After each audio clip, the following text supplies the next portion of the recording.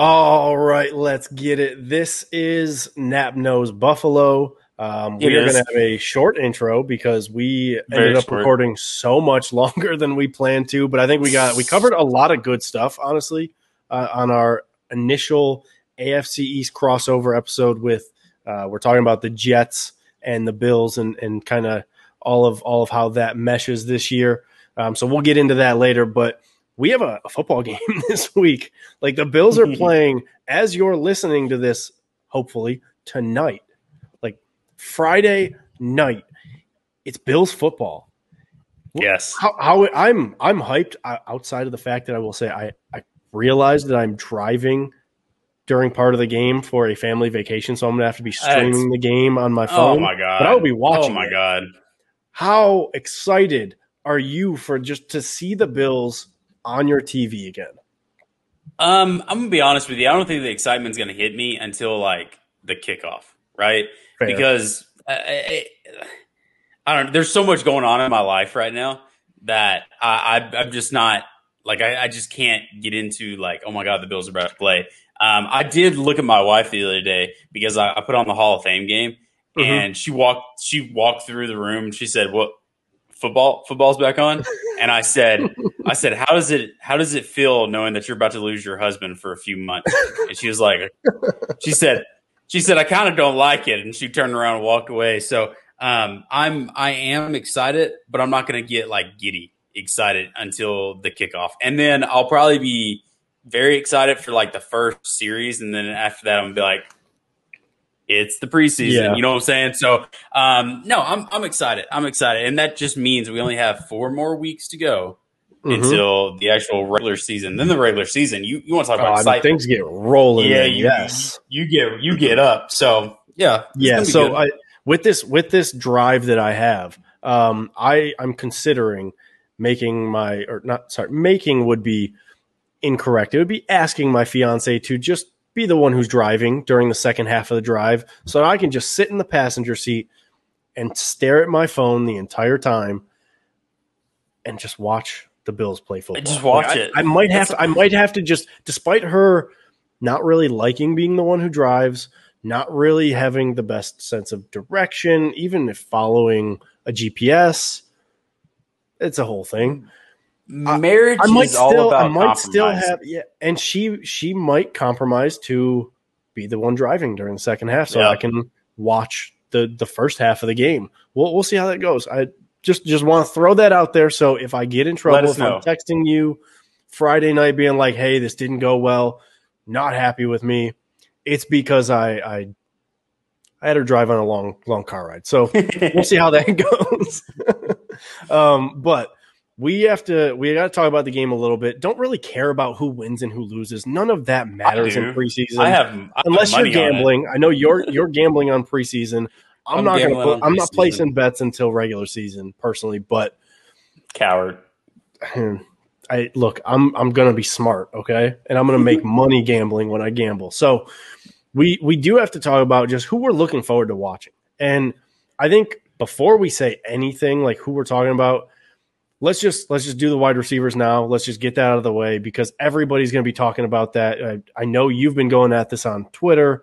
Kumaro, Stevenson, Isaiah Hodgins. I think we're excited to see just all of them, all 3 of them, who wins that battle because they're all kind of fighting each other for that wide receiver 6 spot. So I think we can just agree that they would make the list because we just want to know who's getting that 6 wide receiver spot. And you personally probably just want to see it not be Kumaro so you can be right. It's not necessarily that. It's just every year Bills Mafia and yes, I've had people come at me and say you're being too negative. And I can see where some people would say like you're being negative and you're not just letting fans be fans, and I understand that. If you can't give me a reason as to why he should make this roster outside of Aaron Rodgers likes him and he has a cool nickname, which by the way, I don't even think is kind of cool. It's just touchdown Jesus. Like it's not even that cool of a nickname. But if those are your 2 reasons of why he should make the roster, I disagree with you. And yes, we've heard, rumors that he's doing very well in camp.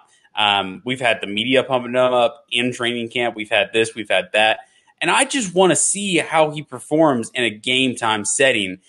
I will say this, though. If he comes out and he lays an egg with Trubisky and Webb and Fromm throwing him the ball, I don't want to hear the excuse that it wasn't Josh Allen throwing him the ball. Because at the end of the day, it's like, if you want to make the roster, it shouldn't matter who's throwing the ball. You should still be running your routes crisply. You should still be trying to get away from these defensive backs. There shouldn't be that excuse of, oh, well, Josh Allen wasn't throwing the ball. He wasn't running with the ones, and that's why he didn't play well.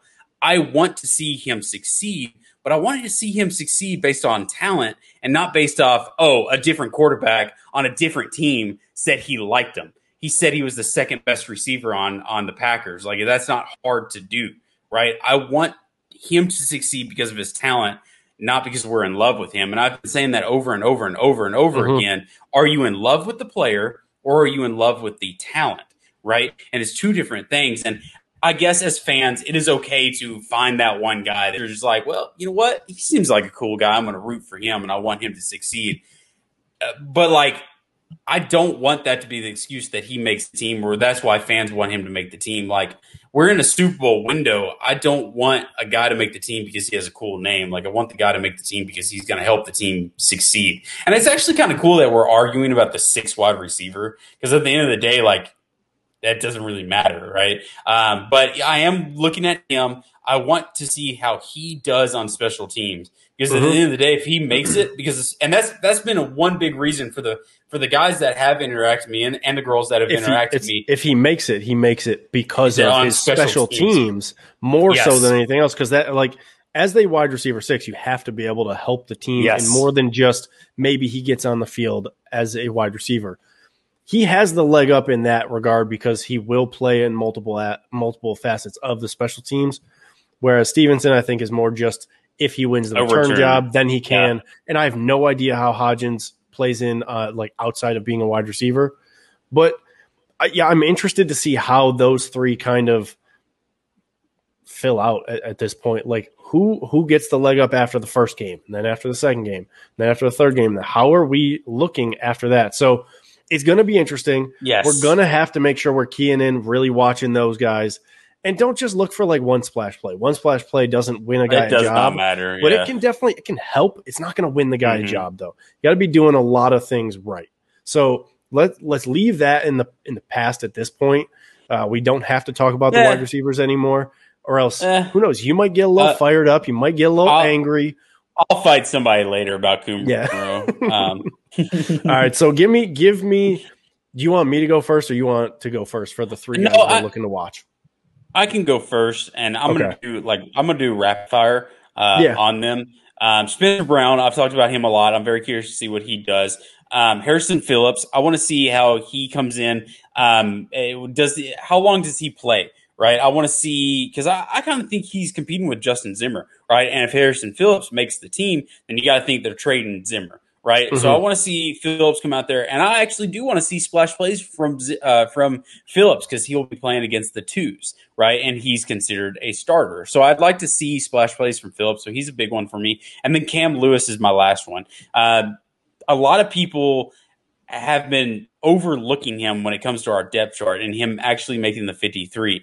But I want to know why. Like, I want to see him stand out this preseason. I want to start talking about him like we would talk about Dane Jackson, before the draft and all the other stuff. Like, I want to see what Cam Lewis is about. And if he's not the guy, then he's not the guy. Let's go ahead and cut him. But he is making some splashy plays in training camp. He did have a pick off of I don't even know who the quarterback was, but Isaiah McKenzie was the wide receiver. So he made a pick there, made a really good play on the ball. So I'm very curious to see what he can do against another team.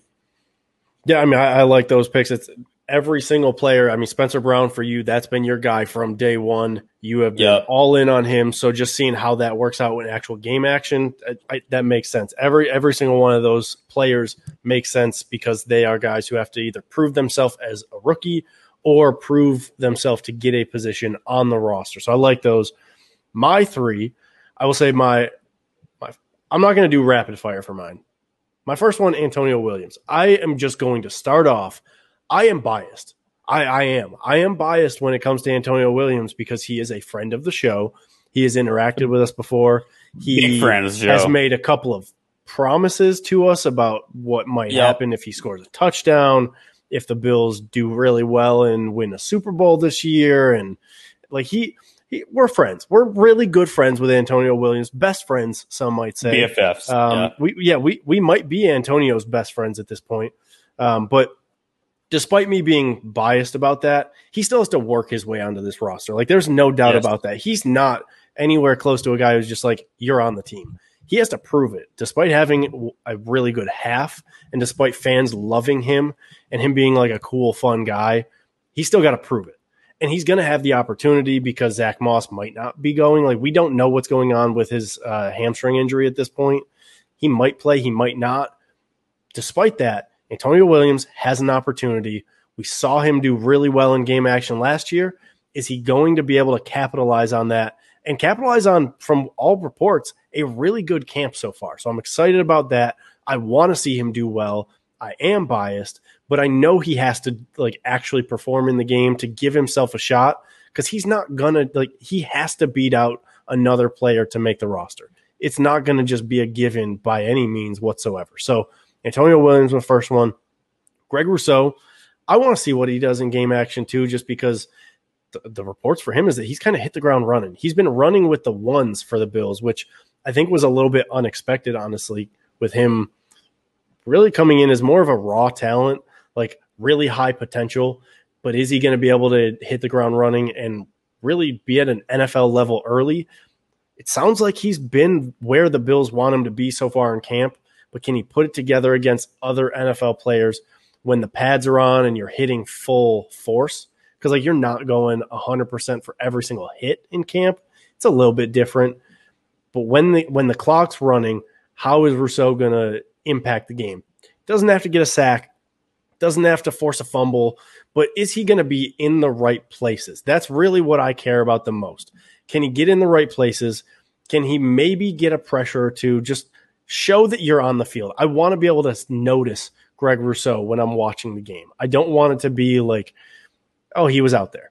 I want to know, like, we see his number flash because he made something happen, whatever it may be. So that's my second one. My third one is a relatively unknown guy, Quentin Morris, tight end. And I'm going with him because I wanted to go with somebody who is a pass catcher. That will always, I've said this before on the show, wide receiver has always been my favorite position in football.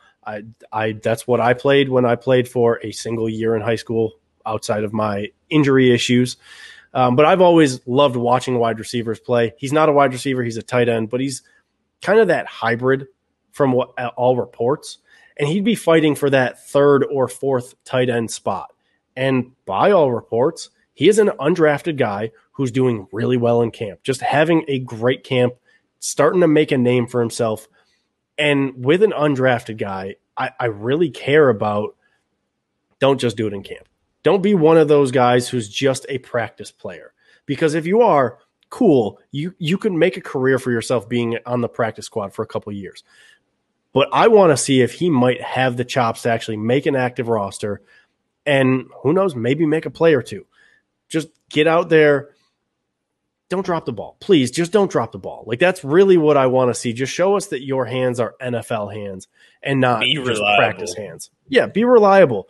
And he doesn't, like, you don't have to be all world. You don't have to be incredible day one. Just show that the reports of what you're doing in practice aren't just what you should be doing in practice. It's what you're going to do in the game too. Like, that's what we want to see from everybody. But I think those are my three guys that I'm most excited to watch. I'm down with it. Morris was one that like kind of jumped out at me that you said because you got to think the two tight end spots are kind of locked up, 1 and 2, and the third one, do they go with a hybrid player like him, or do they go more traditional and with a blocking tight end? See, so like the question with that is going to be big. They've gone with 4 recently. So are they going to go with 3? Are they going to go with 4? Like, does Reggie Gilliam get that tight end spot even though he's a fullback? And then how does that all play out? Reggie Gilliam has probably the leg up in that regard because he does have that fullback tag to him, even though he's really more of a tight end. But can a guy like Quentin Morris, you good? It's late. Can a guy like Quentin Morris make something happen so that he can force his spot on the roster just like Reggie Gilliam did last year?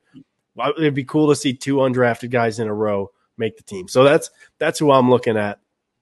I think we've had enough. I know we're 15 minutes into the show right now, but I promise you we're not. We've been recording for a while because you are about to listen to the AFC East crossover episode with the Jets. So let's just transition right over into that. Go Bills. Hopefully you're enjoying watching the game Friday night. Just football's back. Football is back.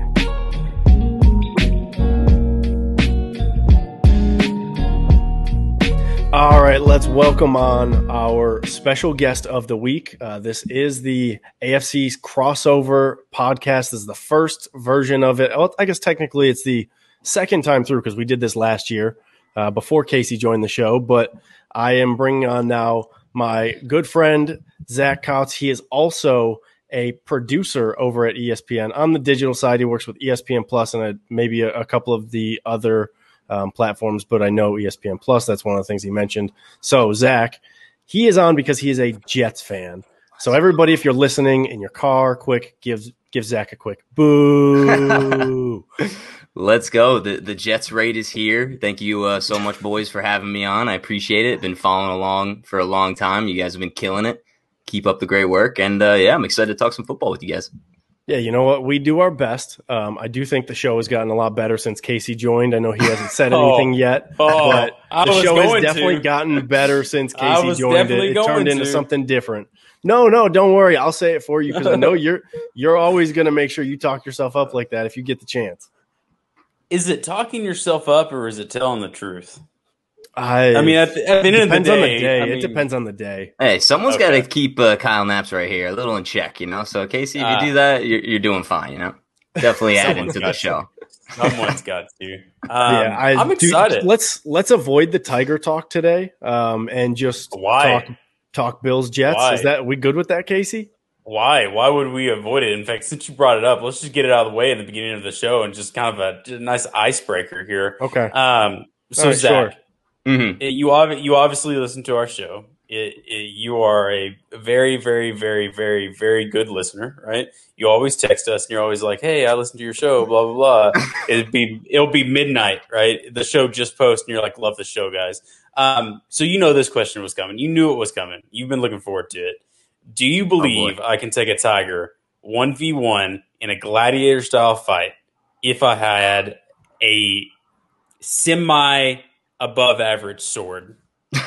You've adjusted this. It used to just be a knife, by the way, and then you realized that was just completely crazy. Sorry, was it a knife? Yeah, it started out as a knife, and you've turned it into a sword. Okay, so for those on YouTube, I'm gonna demonstrate in my mind what I'm thinking of. I'm thinking of a knife probably about that big. So should we say dagger? Dagger. Well, yeah. But here's the thing about a dagger, and I don't want to get too far off topic, but dagger seems too much of like medieval, like, oh my god, he got murdered with a dagger. You know what I'm saying? So I don't like saying dagger, but let's say dagger. I have a dagger. Can I take a tiger on 1v1 a gladiator style fight with the dagger?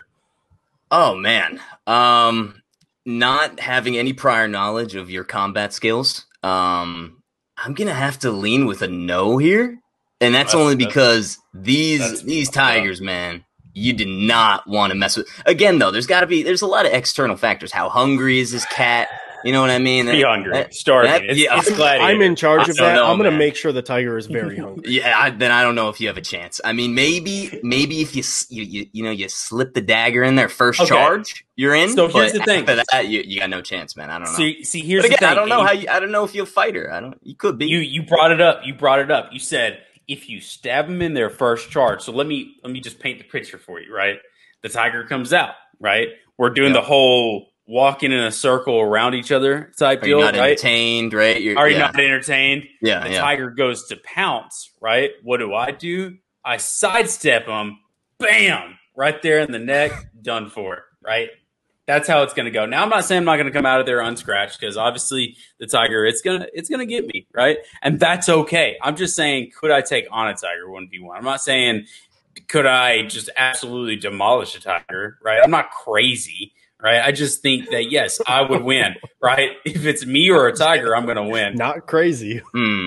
I'll give you maybe like 1 every 5 times you're in there with the tiger. You might get him. But what is that? I don't know. What is that, 20%? Like, you are still giving him too much credit. Like you said, you got to be ready for that 1 pounce, though. He's sitting over there looking like he belongs in the Duck Dynasty family, all proud of himself because you just gave him 20% chance that he could beat a tiger. And look, are you a quick guy? Can you run around a little bit? I mean, yeah. When it comes down to it, yeah. All right, so that's a no. Quick in there, man.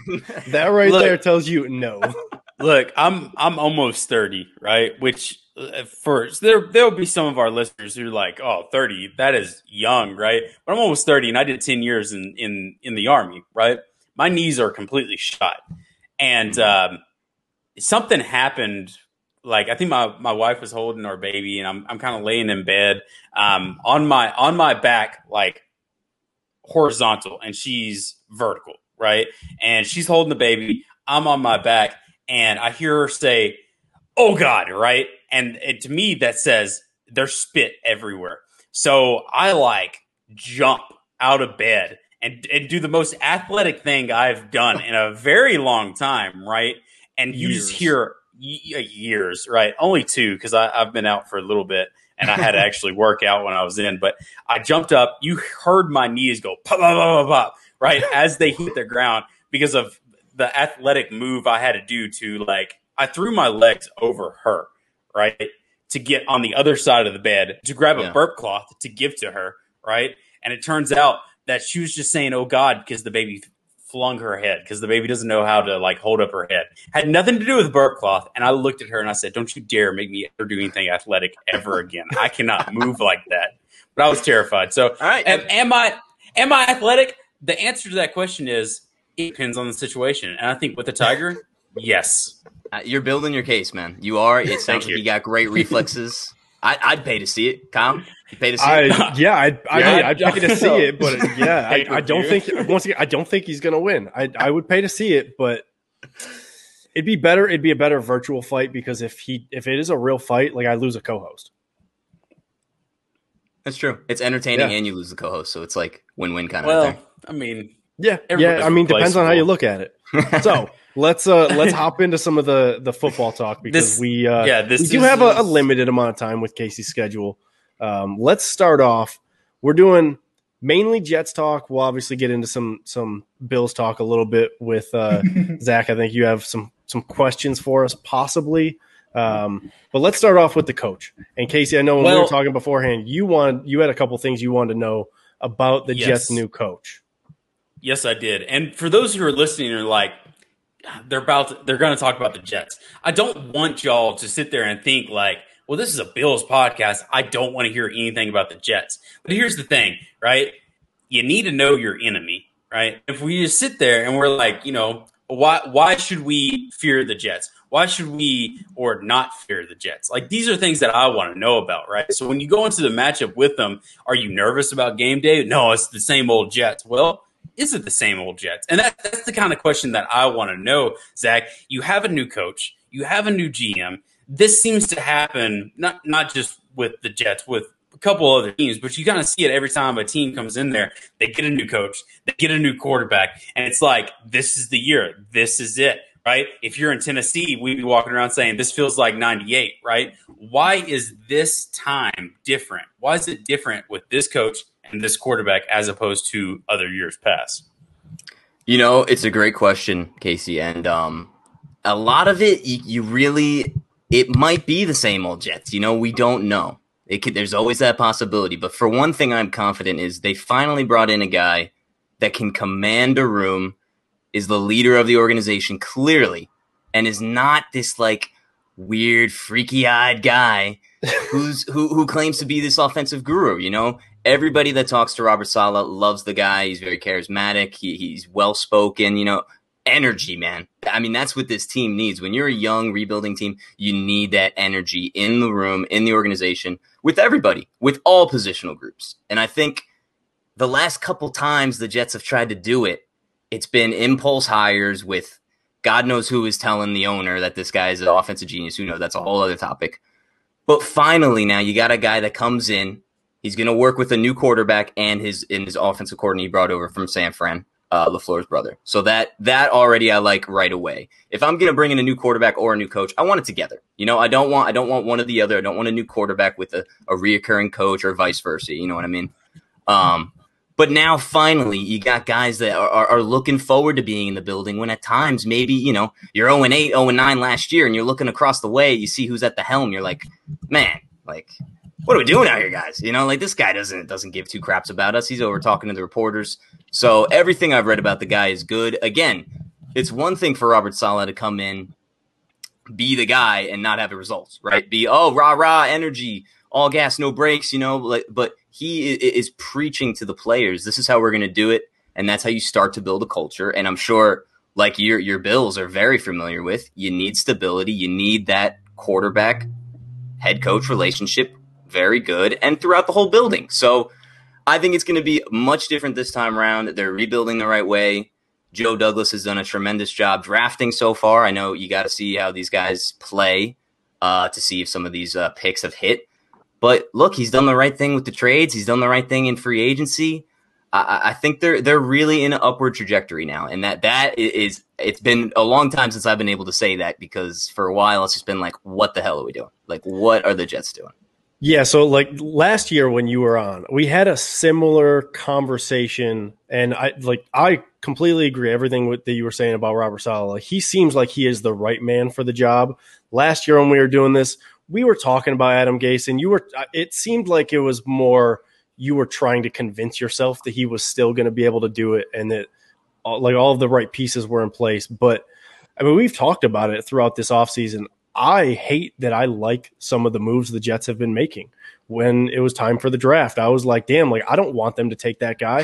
I wanted him. Literally, like one of the guys I was talking about pre-draft, I mean, he was a later pick, but like Jamin Sherwood, really liked him pre-draft. Really liked Elijah Moore pre-draft. Like really liked a lot of the guys that the Jets have been targeting, and I'm not a big fan of that. However, like you said, we got to see it on the field. But I do think, like, yeah, Robert Salah seems like he is the right guy for the job. Very similar to how, although I think it was a little bit more of like that splash type of hire because he was a bigger name, but still very similar to when the Bills went out and they brought in McDermott. It's a no nonsense. We're going to come in, we're going to do the right things, say the right things, and we're going to build this organization from the ground up. And I hate that I can say that about the Jets right now because we'll get into what we think they're going to do like during the season a little bit later, but I think they're on the right trajectory. I can say that at the moment. Yeah, and like you said, similar with McDermott, like it's his way or you know the highway. Like you're not getting away with it in practice or whatever. You know what I mean? Like he has been the guy that comes in and players listen. You know, when you're this rah type of energy, that can kind of rub people the wrong way. You know, and maybe it's like, oh, you know, what does this guy accomplish? Blah blah blah. Is his first time as a head coach? What is going on? People listen, man. I've read multiple articles from different reporters that say the players just love the guy. He's very energetic in practice. He's communicating with every single positional group when it seemed like Adam Gase was just worried about his terrible offense, you know, and then going to talk to reporters. So it's like, how do you expect to have success in the locker room and build that winning culture that, you know, the Jets are going to have to do if they want to compete with the likes of the Bills and other teams in the AFC East. So I think it's a great hire, and I'm excited to see him on the sideline. Yeah, it seems like it's kind of like the analogy of building a house. If you build a house on like sand, not really going to work. You build a house on that concrete pavement, it's going to work. It seems like they have the right foundation, and I don't like that. So we've talked about the coach. We've talked about kind of the background of the team now. The players. Do you want to do free agency first, or do you want to do the draft?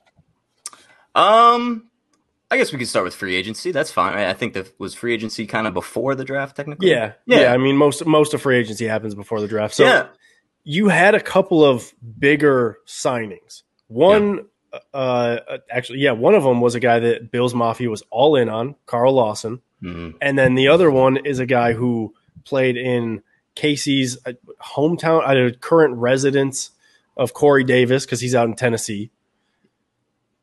There's some other guys that you guys picked up also. Boy as well. Like, who do you look at as the really big, this is the guy that we needed to get type of signing in free agency? Was there a guy that stood out more than the others? Absolutely. I think it was two guys especially. The first guy you named, Carl Lawson. I mean, it was a hefty contract, but I mean that is the name of the game in the edge rushing space these days. That's how much you just have to pay for an elite pass rusher. Now, does he put those elite pass rushing stats on paper quite yet in his previous seasons with Cincy? No, it's not quite there. But look, in Robert Salah's defense, he's all about that defensive line. And I think when they bring in Carl Lawson off the edge, because the Jets had no pass rusher, they had Jabari Zuniga trying to pass rush, who shows some promise. But I mean, come on, he's not going to get you as many sacks or whatever a year. So that signing definitely stuck out to me because that was an immediate need. You had to add some sort of talent on that position. He's a relentless guy, high motor. That's who Saleh wants on the defensive line. And then you shift right next to him with Sheldon Rankins, another fantastic interior defensive lineman that is going to pair so well with the young star that we have in Queen and Williams. So I think Robert Saleh made it obviously pretty clear. We got to address the defense, put some more talent in here because there's just too many holes on this Jets team. There was going into the offseason, the Jets had so much cap space, but instead of dishing out contracts, I was mentioning it to Casey before we even started recording, like instead of dishing contracts out to guys that are just, veterans and you just because you got the cap space, just giving them huge deals, like they're not going to turn out. I think the approach that the Jets had in free agency was very smart. You you spend the money on the guys that you really want to build around on your defense with Lawson and Sheldon Rankins, and then you bring in another guys on 1-year deals to prove themselves that are also still young, talented, fill holes that the defense really needed. So those were definitely the two that stuck out. And then, of course, you mentioned it. I mean, I'm a huge fan of Corey Davis. It's going to be tough for him right away to be that number one guy, I think, because he's just, that's not a role that he was used to in Tennessee.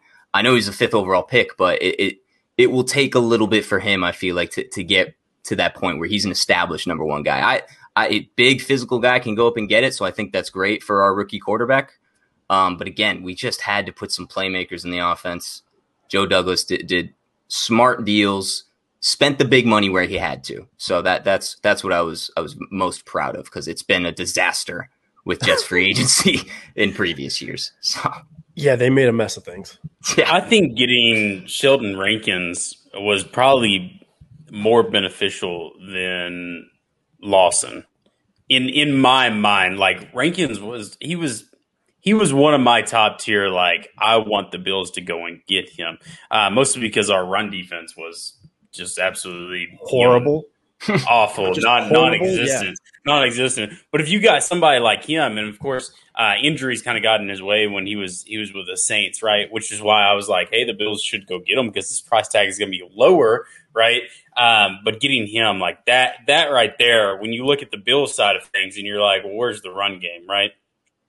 If you have somebody in the interior like that you have to play twice a year, how are you going to run the ball? And of course, I know Bills fans who are listening now are like, don't have to run the ball when you have a $250 million quarterback throwing it, blah, blah, blah. and I get it, right?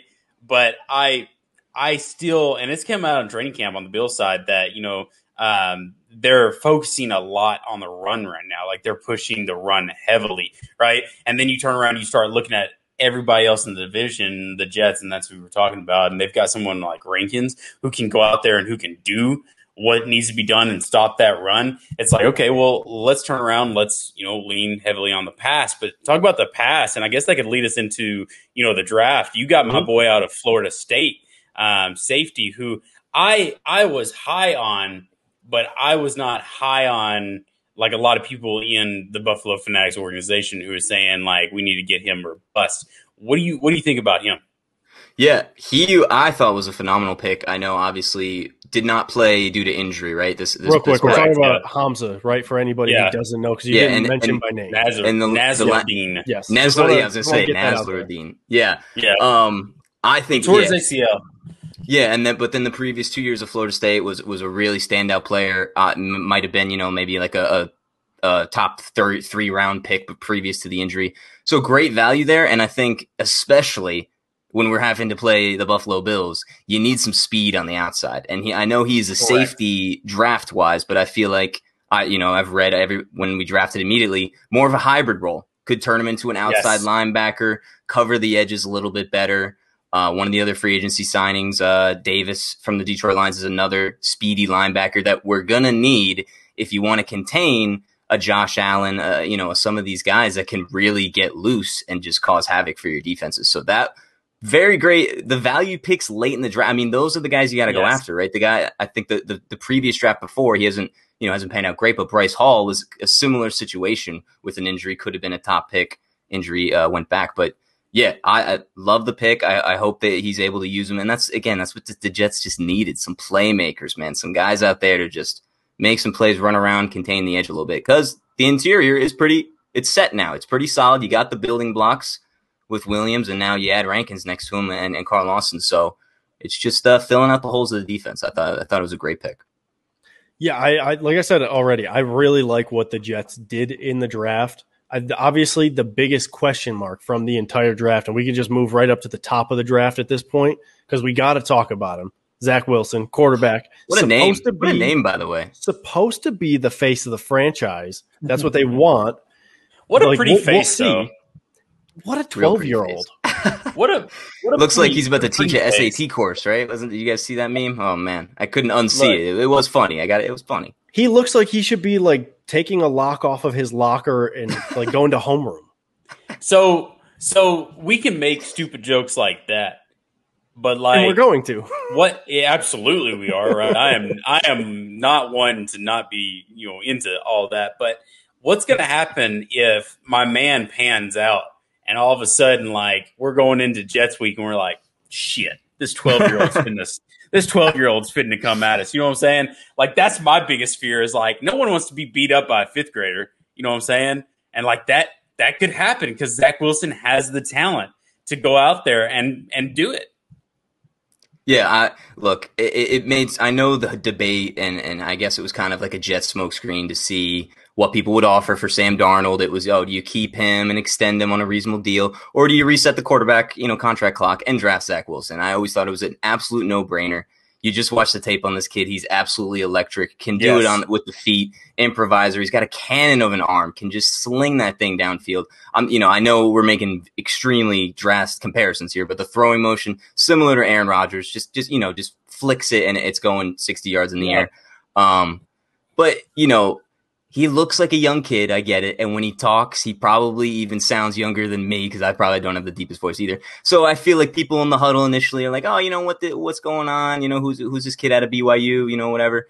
But when he gets on the field, I think Josh Allen's a good comparison to this as well. He's a football player, man. Like he wants it. He wants the contact. He's going to play hard for this team. And I think that's where the leadership, you'll start to see the leadership qualities come out in him, where the team is going to rally around this kid. Because he just wants to be out there. He's having fun. He loves the game.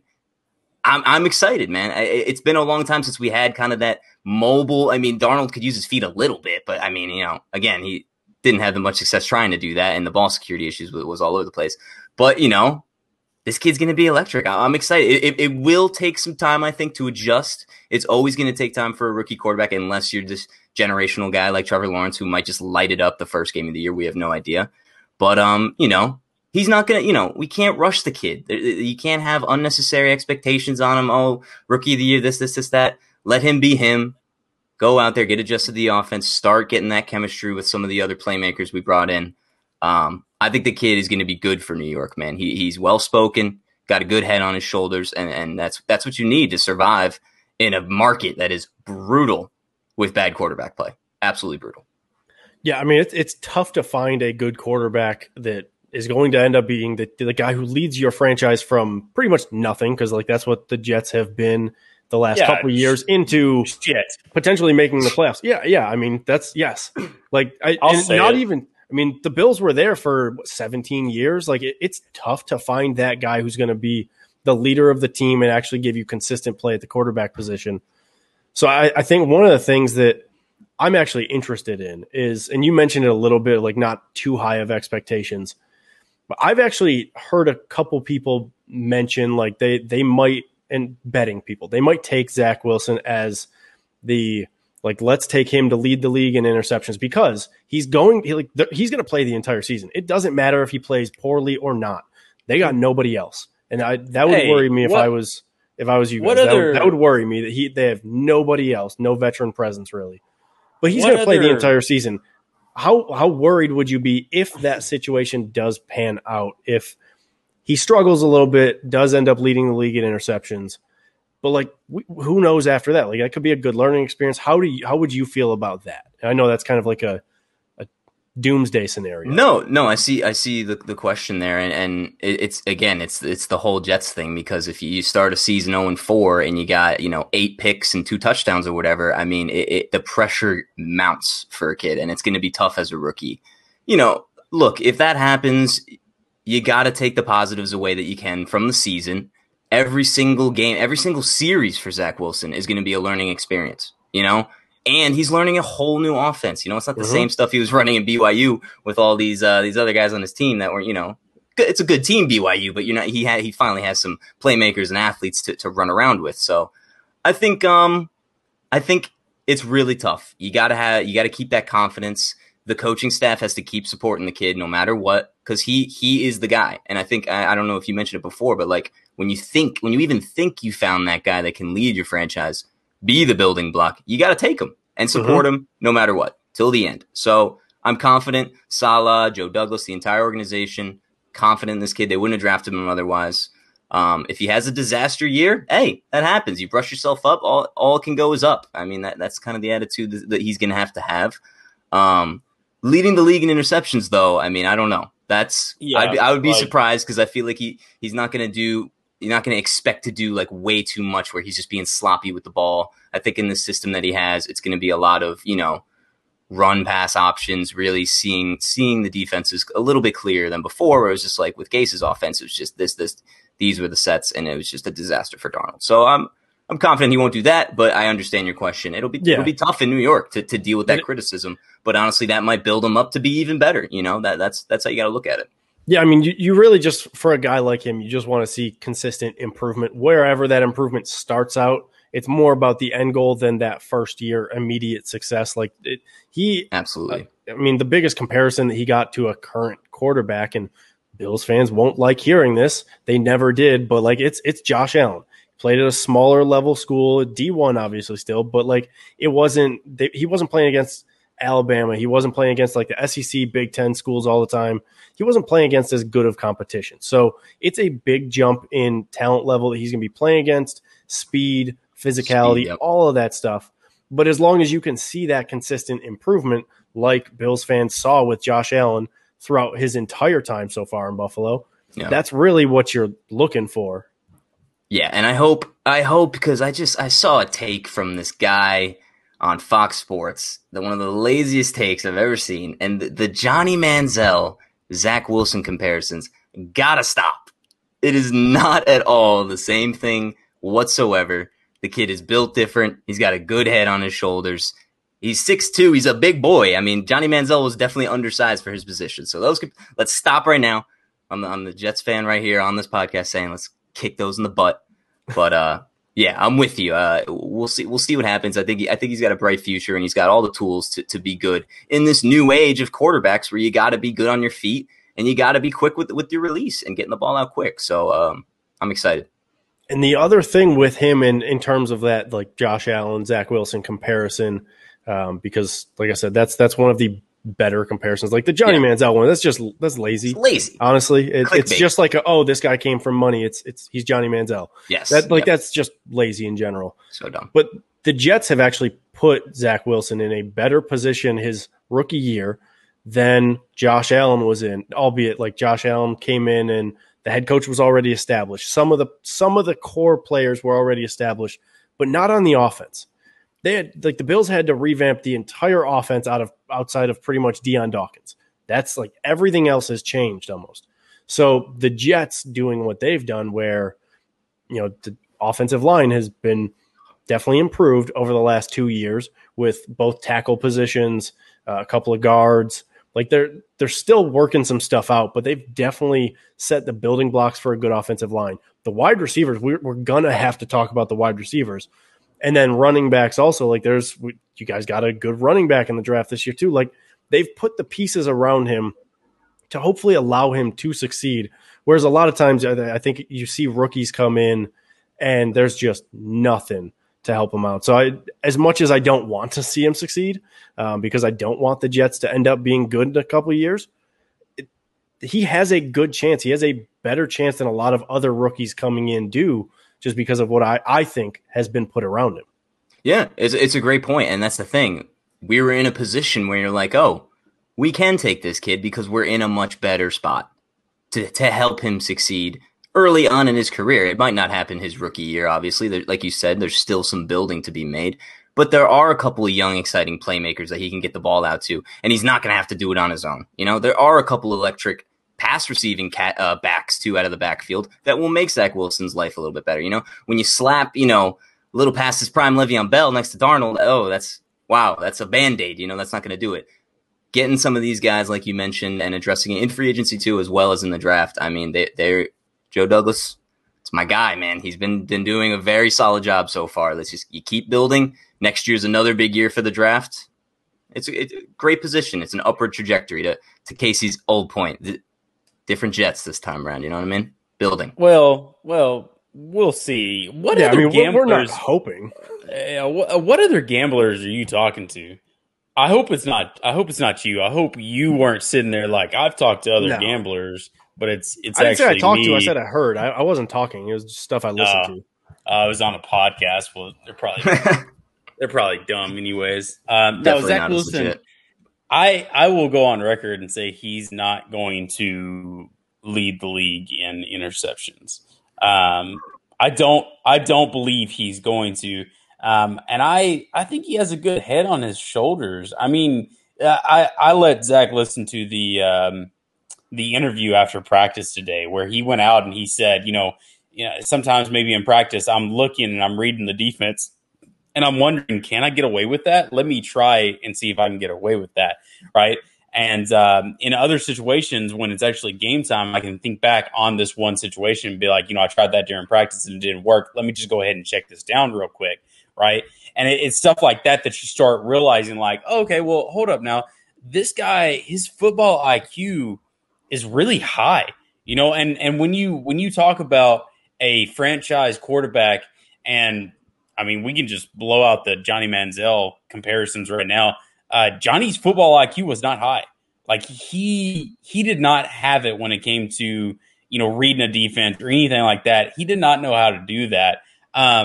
So you're right. That's a very lazy take, but to have a quarterback in their rookie year come out and say something like that to New York's media, like that's big time, right? Because if he had come out there and he had said, well, this is just practice, you know what I'm saying? I'm making mistakes right now. If he had said anything to that effect, right, New York would have ran wild with it, right? They would have been like, Zach Wilson doesn't know what he's doing. Zach Wilson doesn't know this. Zach Wilson doesn't know that. Like whatever. I don't care how he looks, right? As a fan of that team, if I heard my quarterback say that, I'm like, wow, okay. Thank you for your leadership, right? And for a starving fan base, because the Jets are starving, right? Zach, I guarantee you weren't a little kid and you were like, I'm going to be a Jets fan. I guarantee your dad was a Jets fan, right? I guarantee your grandfather was a Jets fan. I guarantee that your great-grandfather was a Jets fan. Like, it's ran in your family, and you're a starving fan base. So wait till you hear his other teams. Oh my goodness, I don't even want to know. Probably the Mets. Probably the Mets or some stupid shit like that. But it's a starving fan base. So to get a kid in here, there's a little bit of light that you can see, and you're like, I hope you perform. And with all quarterbacks, you give them 3 years, right? You don't expect him to come out there right now and lead you to the promised land. Like you don't expect him to go out there and take you to the Super Bowl. But winning. Because I know we're going to get into season predictions, but I think the ceiling for the Jets, and don't crucify me for this, but it's 5 or 6 wins this year, right? And I think if that happens and Zach Wilson stays healthy and he plays a full 16 games and you start to see the progression of that and he wins you 5 to 6 games, right? As a fan, I'm like, okay, bet. And then the next year, I want him to win me 8 to 9 games, right? And then eventually on the third year, I want that to go into double digits. Like that's the progression that I want to see from Zach Wilson. And unfortunately, Bills Mafia, that actually might be the case because Joe Douglas is the truth. Robert Salah is, from what we know, the truth. I do not care if you point out that the Bills ran all over his defense, right? I don't care about that, right? He is the truth when it comes to his leadership and that players actually want to play for him. Players came to the Jets not because it was the Jets, but because Robert Salah was there. They wanted to play for him. There were tons of people in free agency that wanted to play for that coach. So having someone who players want to play for, having a GM that's not an idiot, and then having a quarterback who, as of right now, it's August, he's a rookie, but him showing the leadership and the poise in front of the media to say something like, hey, I'm learning and I will continue to learn, right? That's big time for me. So, yeah, I love the kid. I'm a big fan of his. Yeah, I keep complimenting the things that the Jets are doing and the players they're bringing in, and I don't like doing it, but I'm going to keep doing it. I'm going to keep being honest as long as I think that they're bringing in good players.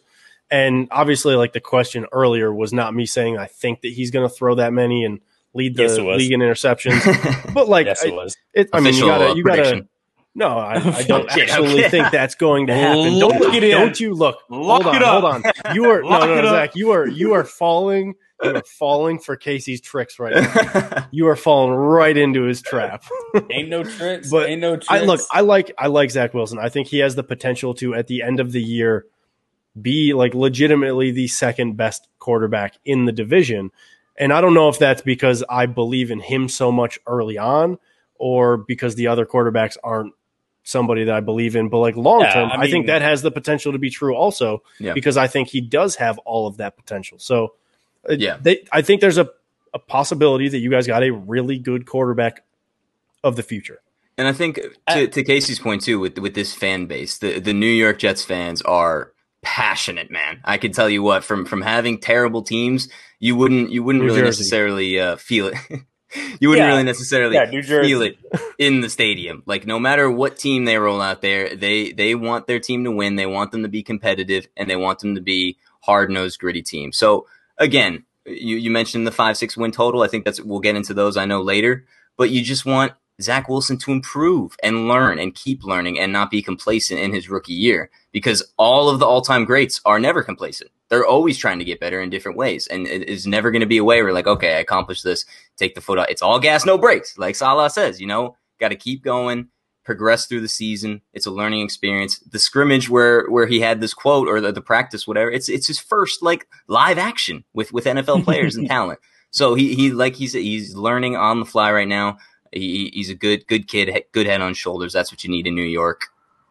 Let's see, man. Excited. I guess. Yeah. So, we just did like 15, 20 minutes on Zach Wilson. I think we've covered as much as we need to there.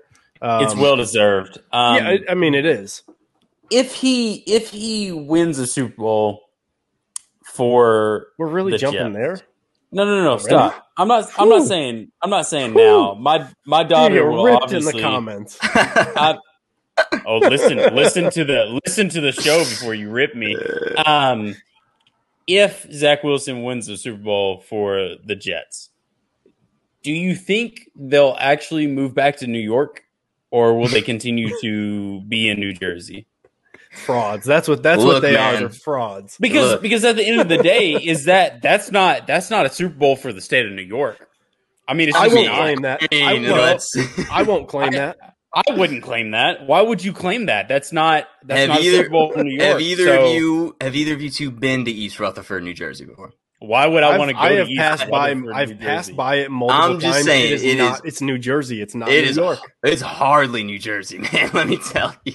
I mean, why would I want to go there? The backyard of the stadium is Manhattan. You can see the skyline from the stadium. That's all I care about, man. New York in front of the team. That's all that matters. There's two teams in New York. There's three teams. Should I say? There's not. There's one team. The other two teams. The stadiums are located. I understand. So here's the thing. Would Spider-Man protect East Rutherford? No, probably. He's right there, man. No, he would not. If you're telling me, you're telling me if there was a villain on MetLife Stadium, he's on the Empire State Building. I mean, it's not his jurisdiction. Not my territory. Not his jurisdiction. Who's the New Jersey guy? Batman? Who is it? I don't know. I mean, no, it would be the Fantastic Four. Like, they would cover that. You would have the Fantastic Four other than Spider-Man. That's pretty good. I'll take that, man. You don't get the Avengers. You don't even get the Avengers. You get the B team. I'm telling you, man, he could be there in 3 swings. He's at the stadium. But he wouldn't. He could, but he's not going to. He's like, man, I don't step foot in Jersey. Spider-Man, he wouldn't do it. National hero. National. Nah. All right, now you told me he's getting up to Buffalo before MetLife Stadium? It's New York City. Yeah, it's New York. Because that's New York. Yeah, he's 2 hours. That's good luck. It's done by then. By the time he gets up there, it's over. Good luck. So I did have a couple of other like Jets specific questions before we get into yours. CJ Mosley, real quick, like do you expect him to just step back into what he was before? I said that if he does, he is the best linebacker in the division, but I'm not certain that he will. Yeah, it's a good question because the last time I saw him played, he looked like the defensive player of the year against your Buffalo Bills, just killing it on both sides of the ball with forcing the fumble and the pick six. But I think hopefully he didn't force the pick six, by the way. He didn't force fumble. He had, I believe, right, and then he had a pick six. Yeah, it just wasn't a forced pick six. It was accidental. Okay. Sorry, my bad. Either way, he was playing like out of his mind, and then he was groin, and it all went downhill from there. But I think you look at him. Signed him to a huge deal. Again, another guy that was brought in on a massive contract, and at the time was one of the best linebackers in football. All this time off that he's had, I'm really hoping that his body is ready. You know, I think opting out of last year's season again, that smart decision. A lot of players did that because of the coronavirus concerns and all that. Taking the time off, getting your body right. I think he's that leader that the defense needs, and you need that guy right in the middle to hold it down, especially in Robert Salah's defense with the defensive line getting after it. You got to have a guy back there that can orchestrate everything. So I'm very hopeful that he can. It's essentially a contract year for CJ Mosley. That I've read about his contract situation, like the money he's slated to make next year. I don't know if the Jets are even going to keep pursuing that. They might just end up trying to move on from CJ Mosley if he's not returning back to form, or which I'm hoping for. And I know you kind of mentioned it, like what expectations, like, I hope he's a great leader, has a great year, is back to the linebacker that we know and have seen before. And maybe they, restructure the contract or something like that to help work around this. I think he's making like $18 million next year or something. I mean, that's just a massive figure for a linebacker who's going to be turning past his prime after this year. So I hope that he comes back and returns to form because the defense needs it in the middle there.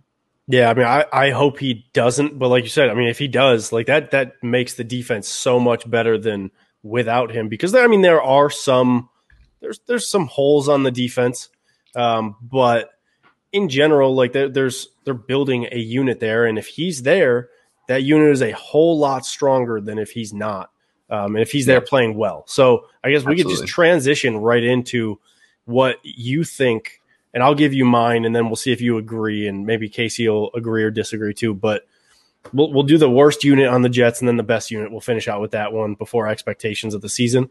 I personally look at the Jets, and I'm not even going to say their secondary as a whole, because they do have a really good safety in Marcus May.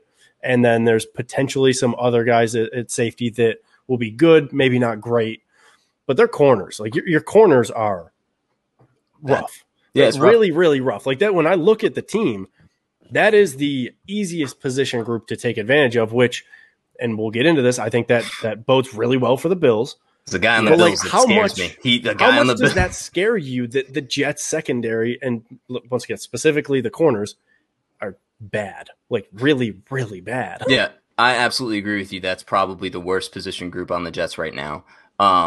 I don't feel great about that position group. It's not ideal. I think addressing the defensive line is only going to hopefully benefit the secondary, give them a little bit more easier time covering guys out there. It's going to be hard to stop some of these elite receivers with some of the corners we got. I mean, we're going to have to rely on some discrete coverages and whatnot. Robert Salah is going to have to pick up his defense very well there. But But, last year and the previous year even, the secondary has been so dreadful. And with no pass rush, I mean, any quarterback can sit back there and wait till a receiver breaks off the top of his route and find the open man. It's just going to happen. It's going to be much easier to get first downs in third and longs. I think addressing the defensive line and having some speed on the outside with the linebackers will benefit the corners. And I got to say, all the corners are young.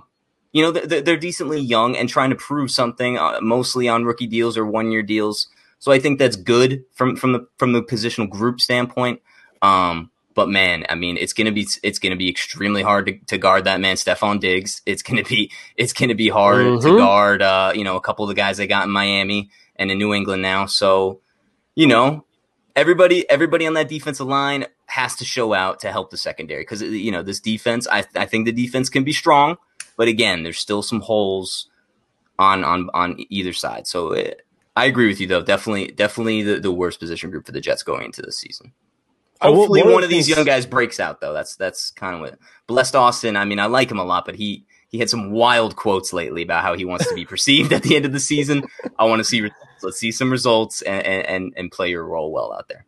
Well, it does not bode well for him that he might have to see Stephon Diggs individually twice, and then either Jalen Waddle if he's healthy, or like any of the other guys, Will Fuller if he's healthy, Devontae Parker, and it does not bode well for him that the wide receiving corps in the AFC East are getting a lot better. Definitely. So flip over to the other side of the ball, right? We talked 20 to 30 to an hour long about Zach Wilson, but let's talk about the offensive line, right? Does that offensive line not scare you? And I understand, right? I understand. I'm trying to be very professional, especially with a rebuilding team. There are a ton of holes on a rebuilding team, right? There's a ton of hope, right? But there's a ton of holes as well. And the offensive line as a whole is, well, it's shit, just to put it frank, right? Does that not scare you when it comes to a rookie quarterback coming in there? How is he going to stay upright, especially when the Bills, right, in the state of New York, that one team in New York, the Bills invested so heavily into their D line this offseason, right? Just the draft alone with Russo and with Basham, right? Does it not scare you that your offensive line is not there, right? And how do you see the Jets building it up to get better for Zach Wilson's case? Yeah. No, it's a good point. I think Mekhi Becton proved last year that he is a piece, man. He is a building block there. One of the bright, young, very talented left tackles in the league, in my opinion. You watched the tape last year. Not a lot of the high guys in the league, like very talented pass rushers, had great success against Mekhi Becton. So at least I'm confident Zach Wilson's blind side is going to be covered. I'm at least happy about that. You got Becton in there. Elijah Vera-Tucker, too, the guy who we traded up to get. Joe Douglas is an offensive line guy, man. When he sees something that he likes, he went up and got it. And I don't know if they're going to slide Vera-Tucker to left guard next to Becton. I don't know if they want to play him on right tackle, so the tackles are kind of, even there, distributed. I don't know. The line is building. I wouldn't say it's complete shit like you put it, but. What's important for an offensive line, though, is also chemistry. And I think bringing back a lot of the guys from last year, they're starting to realize, the pass blocking sequences and how to protect a quarterback a little bit better. It also helps Zach Wilson has much better feet than some of our previous quarterbacks, so that helps a little bit. But it's gonna keep building, whether that's through the draft or whether that's. I know they were trying to be aggressive, I believe, on Thuney, trying to get him in there. He would have been a great coup for the Jets to add to that offensive line, but that didn't happen, obviously. But it's going to take some time. I like the young pieces that were there, and if we got Becton and Vera-Tucker on the left side, I'm confident in that. I like that pairing right there. The rest of the line, we'll see. They got some depth, so the platoon, hopefully, you get some more depth and chemistry there. But it's going to take, another year or two to really see the strength of that offensive line. But Joe Douglas is an offensive line guy. You can go in there, teach him a little something, I think the Jets line, I wouldn't say it's as bad. I don't think the Jets line is as bad as Casey said it was. It's not good, but there's, like I said, there's pieces. I mean, they're digging out of a hole right now, but there is a light or a tunnel. They're digging out of a tunnel. There's a light at the end of that tunnel with the offensive line because they have a couple of those important pieces, left tackle, wherever they want to put Elijah Vera Tucker, right tackle, left guard, wherever. Like that's going to help be those kind of mainstays moving forward. So it'll be interesting if they have a successful offensive line play if they have successful offensive line play, that's going to bode really well for just Zach Wilson in general. If they struggle, that's where all of those other concerns might come in. So how much are you concerned, or are you concerned about the potential of that? Yeah, I'm concerned with the Jets' run game. And now I like the kid we drafted, Michael Carter out of North Carolina, electric back, smaller stature, but beast, man. Beast when he's running downhill out of the backfield, can catch it. Tevin Coleman was a good signing. Going to be tough to kind of, he's not really an every down back, but he'll be great for Zach Wilson as well. I think the pass blocking will be a little bit better this year than previous years. The offensive line has a little bit of that chemistry, but run blocking and getting that run game established, which I think will be important for this offense, it might be a struggle early on. And I think teams are going to understand that, make it very difficult for us to run the ball and try and make Zach Wilson be uncomfortable and do things that he doesn't want to do, try and really get him out of his comfort zone. So that's my worry of the struggle with the offensive line there, is that we're just not going to be able to run the ball, and that's going to stall some drives, and you got to be able to run the ball. And I know even the Bills haven't had the best run game, but you have one of the best running quarterbacks in the league. So that helps usually, which I'm hoping Zach Wilson does the same. But they got, the Jets have some young backs. They got some explosiveness in him. A couple of guys, Ty Johnson, Michael Perrine, we'll see, how they fill into the roles. But that's my big concern with the offensive line. How well are we going to be able to run the ball against some of these very good defensive teams in the AFC? And that makes sense, because for a rookie quarterback, having a steady running game, or at least a running game that you can lean on, that's extremely beneficial. Yeah. So if they're struggling there, the passing game might struggle a little bit more too. Then just kind of like the exact way you laid it out. The last thing I want to do before we get into any predictions or anything like that, and then the Bills side of this discussion, best position grouping on the Jets. I think there's two position groups that could fall into this category. Defensive tackle is very strong, obviously. But I think when I look at the wide receiver group, what you guys are building, I think that is probably the deepest position group, which I would then kind of vault it to the best position group for the Jets. Yeah. But I could see how defensive tackle would obviously get the argument there too. But there's just so many good pieces at wide receiver now. Corey Davis, Jamison Crowder, who we've talked about in the slot a bunch this offseason. Elijah Moore, drafting him is huge. Denzel Mims right now, your second round pick, they're saying he's 6th or 7th on the depth chart. And I don't know if that's necessarily a good thing for the wide receiver group or a bad thing for him, but usually guys like that are going to get precedent, and he's not, because other guys are just doing better things than he is. How exciting is it to finally see a good wide receiver group in New Jersey? I'm sorry, I'm just doing it. New Jersey again. Look, man, it is exciting, because I tell you what, I did like the Denzel Mims pick last year. Obviously, he had some injury concerns, but that's tough. But he's a big physical receiver that I think can definitely help the Jets this year. But there's in the past 2 drafts alone, I guess you could go back to past 3 drafts, there's so many talented receivers that come in and make an immediate impact on these teams. So I was just very happy that they ended up with Elijah Moore in the 2nd round. I thought he was definitely a first rounded graded player.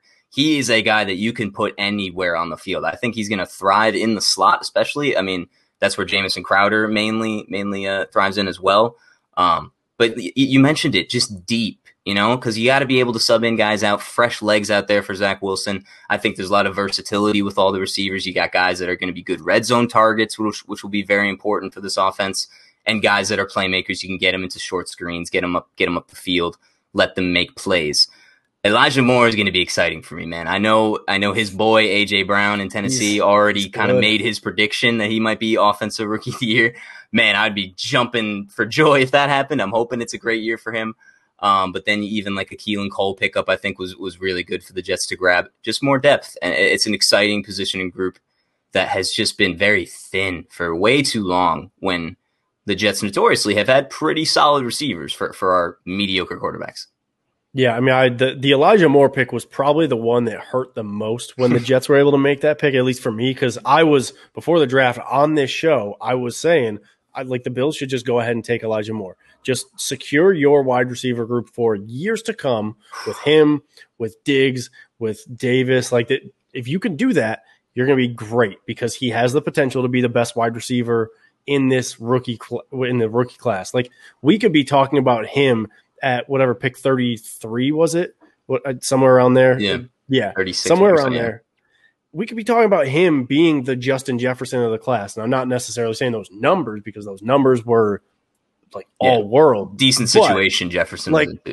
Yeah, but we could be talking about him being able to just far and away be the best wide receiver in this class at a couple of years down the road potentially. So that was a great pick that I think you guys honestly lucked into because of him sliding as far as he did. Yeah. No, you hit it nail on the head, and I think immediately after they got drafted, already Zach Wilson and Elijah Moore were getting in reps, just going, throwing on their own, getting the feel for each other. I hope I get to watch them for many, many years, man, because I'm excited about them. Both electric guys. Finally, a wide receiver corps I could be excited about. And I think Mims, the concern with him, I was reading earlier that he might have had some food poisoning or something going into training camp, and he lost a lot of weight, so he's just not there yet with training camp. What a stupid excuse. That sounds like something his agent definitely put that out. Hey, you never know. You never know. That sounds like the New Jersey media making shit up again. Blah blah blah. Look, Mims will be okay. He'll go out in the preseason. He'll really show out, and everybody will love him. He'll make the team. He'll be a great. He's making. He's going to make the team. Yeah, he might be fifth on the depth. He might be fifth on the depth chart at wide receiver. Very well could be.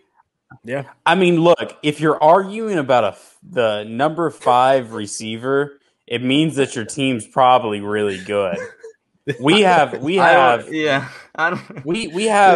couple of receivers. That was a Bills thing right there.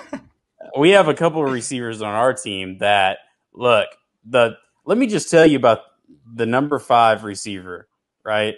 They are what makes the team. Okay. So if Denzel Mims is 5 or if he's 6, 6 that's another receiver that it really rounds out the class when it comes to the receiver room. So if he does make the team and that's his position, he's 5 or 6 on the depth chart. I mean, that could mean Super Bowl or no Super Bowl for your team. So I'm very excited for that. Casey has been angry. It's not even angry he's called me and we've been talking about it. It is visibly angry over text. Wow. About the Bills wide receiver 5, wide receiver 6 talk on Twitter. He is legitimately pissed off about what it makes or breaks the Super Bowl team. It obviously does. He's over it. Especially for a team like the Buffalo Bills. So let's transition over to the Bills talk then. Whatever questions you have for us, and then we'll end it with our predictions for the Jets season. When you do your questions, I want you to single us out, right? Because in your mind, you have some questions for us, right? Right. Of course. And in your mind, you're like, I want you both to kind of answer this, but no. We're both going to answer it, but I want you to pick who goes first, right? Because I want to see, put us on the spot. That's what I want to know. Oh, okay. And before we do that, can you just say something nice about Josh Allen? He said he scares them. He's got big hands, big, strong, powerful hands. Tall guy, too. That's nice, right? Yeah, that's nice. I love a man with big, strong hands to hold me at night. Hey, I will say, my boy from college has got the what's the Josh Allen cereal? Have you seen that? What is it? The Josh Jacks, yeah. Yeah, he's got a box of those. So I mean, he's got some fans over there in New York. But so I'll start with you, Kyle. I'll do a little question here for you. This was with the recent news of Josh Allen's mega contract extension. There's always talk around the National Football League. When you get a quarterback on a rookie deal and you're able to build, it's much easier to kind of build a Super Bowl contending team around him, right? You can spend money in different positional groups. Signing Josh Allen to this massive deal, of course, you had to get it done. He's an incredible talent, MVP candidate last year, Does this accelerate the timeline at all for the Buffalo Bills to get to, I know there's got to be Super Bowl aspirations this year, or do you feel confident enough in the stability, the culture that has been made that, I mean, a lot of the guys that you've retained over the years have been drafted by the Buffalo Bills, which is a great sign. Where does that leave the timeline for the Bills? Because it is going to be a little bit more difficult to maybe re-sign some of your star players with Josh Allen making record money. I mean, good for him. But where does that stand on? Obviously, it's going to be Super Bowl aspirations for the Bills from now on in. But where does that change kind of the 4 to 5 year timeline for the Buffalo Bills? So I will start off by saying I am not a cap genius. That I've never claimed to be. I never will claim to be. But Amen. What I do know is that the way the deal is structured, they kind of did it like Mahomes' deal, where it doesn't actually kick in until after his rookie deal. So I actually don't think that it accelerates you got to get to a Super Bowl window any more than it already was.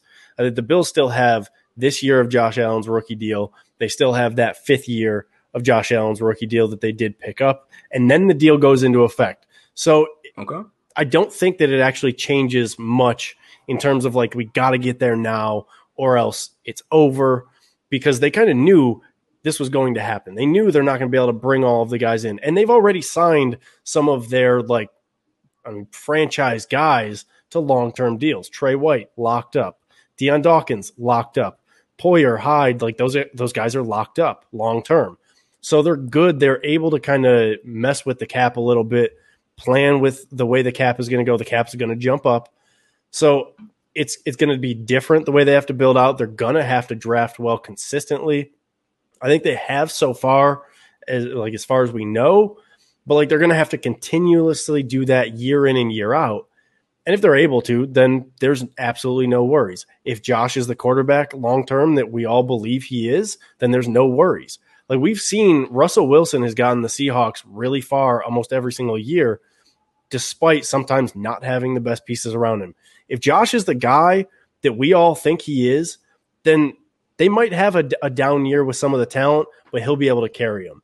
And maybe that's not a Super Bowl year, and maybe they're it's not going to be perfect every single year, but I fully believe that Brandon Beane is one of the best GMs in the league. So I don't really have any of those worries of once he starts making $40 million a year, the Bills are done. They can't work anything out contract wise. I think they're going to be able to get things figured out, partially because they already have in prep for that, but also because the cap's going to go up. The cap always goes up outside of this year. So I'm not as worried about that, but they're going to have to make sure they're going to have to be on their P's and Q's, hitting on their draft picks and signing those value free agents. And as long as they're able to continue doing kind of what they've done, honestly, they'll be okay. It's not really going to be a problem. So we did have some internet difficulties there. I don't know. I've been having some Wi-Fi problems, apparently. I don't know. But, Zach, I just finished talking about Josh Allen and answering your question. Sorry about that, but pick it up where you were going to start. No, that was a great answer. I was going to say definitely for the Bills, drafting in the future will be very key. Once Josh Allen is on this massive contract extension, I was unaware of the details in that contract, so that was very good to know about there. But now, Casey, my question for you, I was in the middle of it before you left out, but there's that team in Kansas City with that guy, Patrick Mahomes. And I just feel like it might be this type of thing where you guys are going to start running into each other. Now, I know the AFC is loaded. There are a couple other teams out there, but I would really have Kansas City at the top of the AFC always. What are the Bills going to have to do to end up beating this team, especially in the playoffs, especially if it's at Arrowhead Stadium when that environment is bananas? Is it the type of thing where they need to secure home field? Is that going to be an important thing for Buffalo? Especially, I know we'll get into season predictions, but is that going to be a priority for the Buffalo Bills this year? Or is it, hey, we are good, man. We're ready for the Chiefs. Whatever, any given Sunday we can take them. Where do you stand on that potential? I honestly, as just a unbiased fan here, I potentially see this being a reoccurring matchup in the playoffs for many years to come. Yeah, and it's going to be. I think as a fan to say, we're ready for the Chiefs is kind of ignorant, right? And the reason why I say that is because have we proved that we can go toe to toe with them without looking like trash? Right. I mean, I think that's the big thing, right? We've had good teams. Like last year, we had a good team, right? There's no denying that we had a good team, but then we played the Chiefs, and then it's like, Travis Kelce goes off, right? Or, the run game goes off, right? They always pick and choose their poison with us. So I think until we can prove like that we can hang with them, right? And it's not just an embarrassment of a game, then I think it's ignorant as a fan to say that we're ready for Kansas City. Now, to answer your question as far as like how do you stop them, right? I think everybody in the league is kind of wondering how do you stop them. I think Tampa kind of proved what to do, right? Tampa loaded up that defensive line. They kept their bodies fresh and they rotated them in, and they kept Patrick Mahomes on his feet, scrambling and having to throw the ball away and making these quick. Yeah. I mean, he was not on his feet. And it's like, you keep him on, I guess, on his toes should probably be the right analogy, but like you keep him guessing, you keep him forcing these throws, and he's not ready to do it yet. I think that's the way you do that. And what did Brandon Beane go out and do in free agency and in the draft? Well, he picked up a bunch of defensive linemen, or he drafted a bunch of defensive linemen. So I think Brandon Beane sees what Tampa did to beat Kansas City, and he says, you know what? I want to replicate that. And I think until our defensive line actually shows up and they show out against the Chiefs, then as the Bills, like, we can't say that we're on par with Kansas City. And I know that I'm going to get murdered for that. And I know that people are going to come at me and be like, you're not a true fan. You're not a true fan. No, it's just giving credit where credit. Yeah, it's analysis. Giving credit where credit is due. Like, until we prove it, they are a better team than us, right? Everything in my heart, I want us to prove it, and I want us to beat them, and I want us to represent the AFC in the Super Bowl. But at the end of the day, if you have Patrick Mahomes as your quarterback, it's going to be hard to get past them in the AFC. But I think it starts with our defensive line and keeping him running around, keeping him forcing throws, keeping him not doing Mahomes things. Don't give him time of day.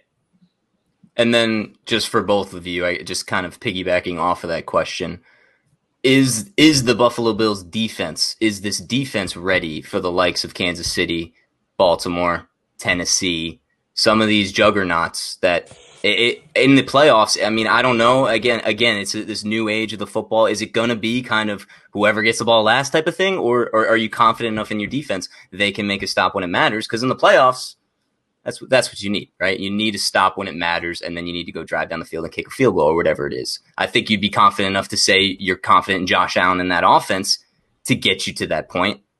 But there's going to have to be a time against these three juggernauts, especially, you're going to have to make stops. Is this defense ready? I think it completely depends on which Bills defense we get. If we get the 2020 Bills defense, then I'm not as confident in that. Like, they just didn't play as well last year. They were good. They weren't great. In past years, they've been great. I think a lot of that kind of hinges on how their defensive line, specifically the interior, plays. I mean, it's not like he's a big name guy, but like not having Star Lotulelei to be that run stuffing, block eating guy. Like, he doesn't take up a lot of, or he doesn't get on the stat sheet a lot, but he does what he does in order for other guys to make the plays they need to. So getting him back, if he plays average, I think that's going to be huge for the defense, but a lot of it hinges on that. It hinges on how Milano and how Tremaine Edmonds play, because I think a lot of the other guys, like, we know what we're going to get for the most part. We know the secondary is going to be really good in 3 of the 4 spots, and it's going to be average to maybe above average in that 4th spot with Levi Wallace, Dane Jackson. We know that Jerry Hughes is going to force pressure. We know that Ed Oliver is going to be good as a pass rusher. We know a lot of things about this defense, but can the center of the field, can they hold that down? And then kind of adding on top of it, can the other defensive ends outside of Jerry Hughes get pressure? If they can, then yeah, I have no doubts that the Bills are going to be able to get those stops. But they're going to have to be able to put it together a lot better than they did for most of the season last year. If they play the way they played against Baltimore, yeah, no doubt in my mind that they will be able to get whatever stops they need to. But if they play the way they played in the playoffs against Indy, that's a tale of two defenses right there. So I'm hoping we get the defense that showed up against Baltimore. I would say no, right? I would say right now, and the only reason why I say that is because 2019 was like 2 years ago, right? Right. Yeah. So if we're going off the latest product that we've seen on the field, which was the 2020 defense, like no, I don't. Like I'm biting my nails. Like please, I'm trying to sell my firstborn, daughter to the football gods because like we need to stop. Like that's how I felt about the 2020 defense. They weren't the worst defense in the league. They were middle of the pack, right? But it's been so long for us to get a franchise quarterback and for the Bills to actually like have a good offense. And it's always been the defense carrying us, right? And then to turn around and be like, dang, guys, can y'all just get off the field on third down for once in your life? Like that kind of sucks. But I think Brandon Beane has put together such a good defensive line this offseason. Like, we're doing 53-man projections on Twitter, right? And we're getting killed for having so many defensive line. And it's like, well, who else are you going to cut, right? Yeah. Like, you want this rotation. Like, there's a reason why, he went out and he signed a lot of people in free agency for the defensive line, or he, drafted with his first 2 picks, the defensive line. Like, he wants a lot of people for that defensive line. So you hope that the line is good. And if the line is good, then that kind of solidifies your linebackers. And that definitely solidifies your back end. Right, I've always been the type of guy to say I want to build from the front to the back when it comes to the defense. I want my line to be really good, and then I want to start looking at my secondary. The Bills kind of did it the opposite way. They start with the secondary and they're moving forward, and you kind of see in how long that kind of takes to get there. You can't cover somebody forever if your front end isn't getting to the quarterback. So ask me again, like in the middle of the season, after the first 4 games, go ahead and shoot me a text and ask me that same question. Cause I want to see what these young guys or these guys that we got in free agency, what can they do on the field? So yeah. And the front office, like you're saying, it seems aware of it. So they're addressing it, which is always a good sign. So yeah, you got to see them on the field, but okay. Yeah. Good answers, guys. Yeah. Appreciate it. Yeah. All right. So let's do predictions. Cause we are running. So we're so bad at doing short shows. Like we can't do a short show to save our life. So my prediction for the Jets, because obviously we'll do our own Bills predictions later on, but my prediction for the Jets, I think they're probably a 6-win team, and that's a good spot to be in with a rookie quarterback. If they can get to 6 wins. 4 or 5, 4 would be disappointing if you're a Jets fan. You get 5 or 6 wins. That shows some sort of potential, some sort of promise. But I think what you care more about than wins as a Jets fan this year is just seeing like does Zach Wilson look like he might have it? Like whatever that it is, does he have it? So I think it might be a little bit of a struggle, might be a frustrating season at times. But I think the Jets are headed in the right direction. I think the Bills are still going to be able to handle them at the very least in the first game of the season that they play. They play the last game of the season too, so that's kind of up in the air. That might be that might be an important game. Loss for the Bills at that point because they might have things locked up, or it could be an important game. I think if it's an important game, the Bills handle the Jets both games. But who knows how things could go? I just don't think the Jets are there yet where they're like a real true contender, but like I keep saying, they're building something. Should I go with mine? No. Yeah, go ahead.